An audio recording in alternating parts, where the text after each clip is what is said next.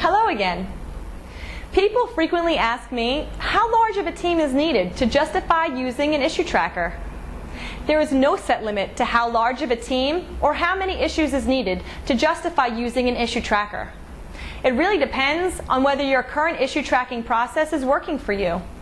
If you can keep track of your issues and have one team member, then perhaps you don't need one. However, if you find yourself sorting through your inbox or wasting time trying to keep track of issues, it is safe to say that you can benefit from an issue tracker.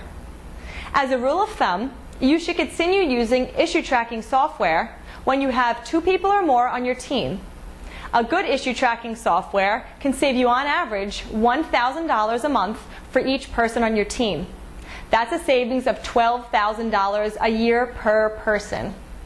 Now you could do the math yourself. How much do you save if you have 3 people on your team? How about 20? How about 100 people? As you can see, an issue tracker is well worth the investment.